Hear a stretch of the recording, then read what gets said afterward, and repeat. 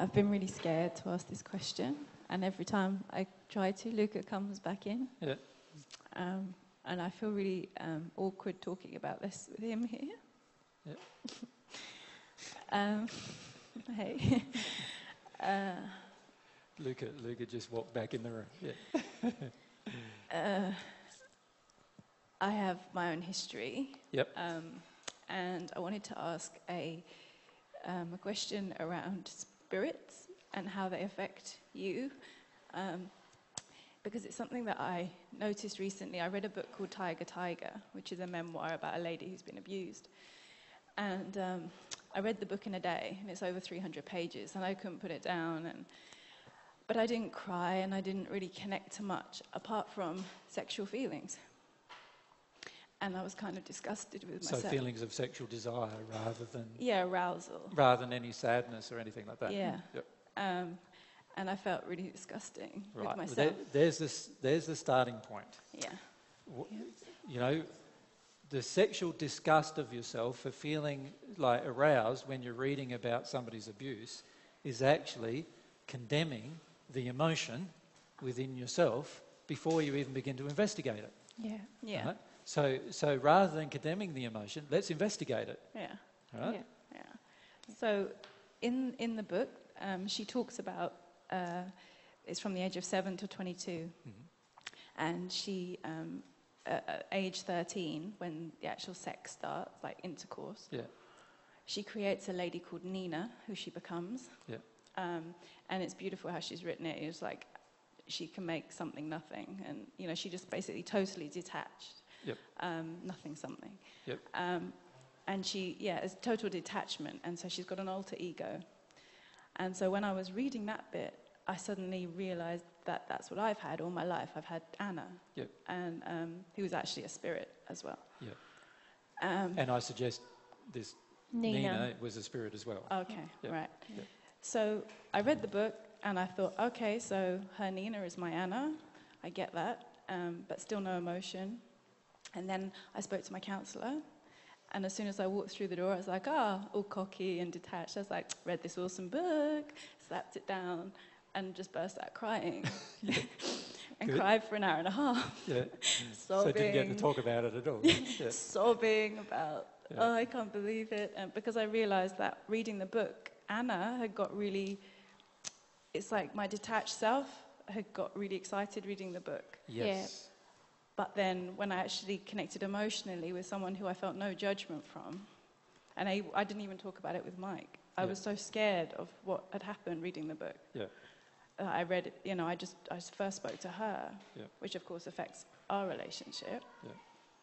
And and it just seemed really amazing, the spirit influence, and how a lot of my life, even before I was sexually active, I would get turned on thinking about kind of incest situations. Yeah. And I didn't understand it and just thought that I was dreadful and all these things. Yeah.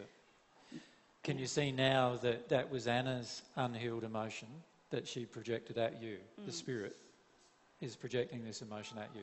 Why would a spirit get turned on about incest? Well, what I came to was that it's actually the complete 180. So when I connected emotionally, I felt terrified. Yes, I But agree. when I'm detached, I feel turned on. When you're detached, what's happening though? The spirit is... The spirit is feeling through you. Yeah. Right. What is she feeling? What's her feelings? Excited. She's excited. Why would a woman's spirit, be excited by the act of incest? I don't know. Have a feel about it, because it's quite obvious. Because she's... There's only two possible reasons why she would be excited, really. Because she's an abuser? Because she's an abuser is one of those reasons. In other words, that she abused children while she was on earth, that's one reason, potential reason. And she then steps in when you're getting abused. When you go out of your body, she then steps in and looks after that thing because she actually likes it then. Does that make sense? Does that feel truthful to you? I feel that she's my friend. I know you feel she's your friend. You feel that she was your friend, and you feel she was your friend because she saved you from feeling the feelings. But the reality is she likes the feelings. That's why she steps in at that point. There's only one other reason why she would do it. Remember I said there were two reasons for you. What's the other reason? But you're going to very much want the reason to be the second reason. Right? And you're not going to want the reason to be the first reason, but the first reason is the most dominant reason. You understand? That's why I said it first. The second reason is that she herself has had some sexual abuse and she has yet to grieve it, and she actually felt the enjoyment of it as a child, and therefore she wants to still continue to feel that same enjoyment. And that's the only thing that turns her on. So that's the second possible reason. Does that make sense? Yeah, I want that one. You want that one? Yes, I know you want that one. Yeah. I know you want that one. But this is the problem, you see.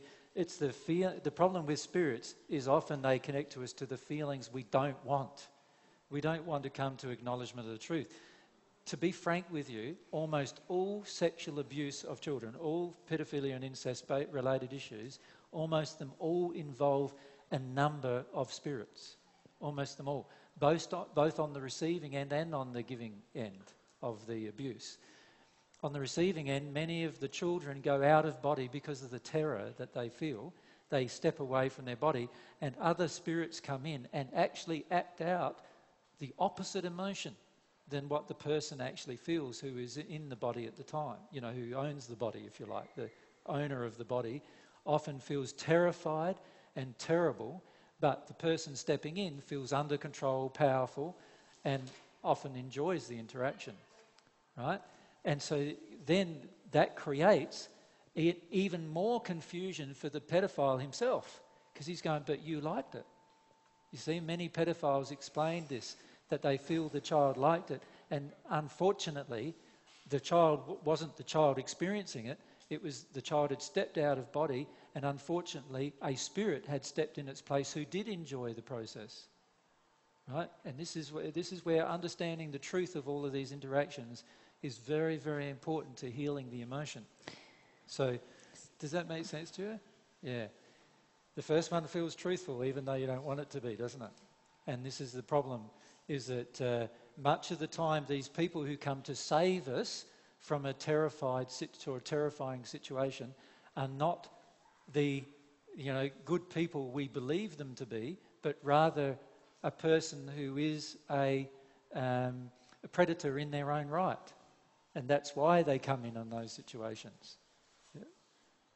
And that's why she tries to encourage those situations. Does that make sense? So it's very damaging to the person who's been abused. Very confusing emotions. And this is why much of child abuse is not actually ever healed, because the full dynamic of what's happening does not include understanding the spirit dynamic. You'll find the truth about it for you. Yeah, I think you already know the truth about it. Does that make sense, Vic? Do you got any more questions about it? Makes sense though, doesn't it?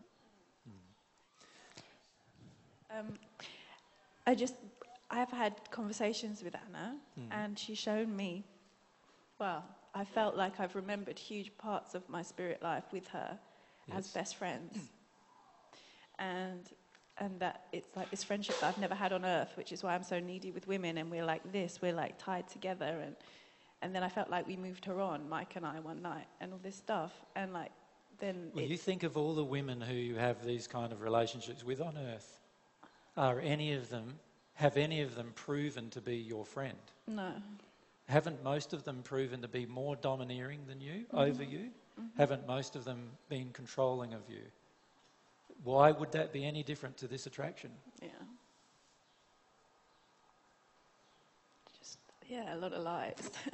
Yeah, and this is the problem, is that there are a lot of lies involved in sexual abuse of children, both on the part of spirits and on the part of people on earth.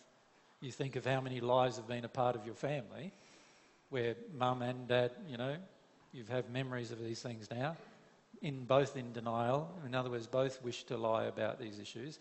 And then on top of that, you've got spirits lying to you at the same time. How confusing is this for a child? Very difficult. It's very difficult emotional things to deal with. Yeah.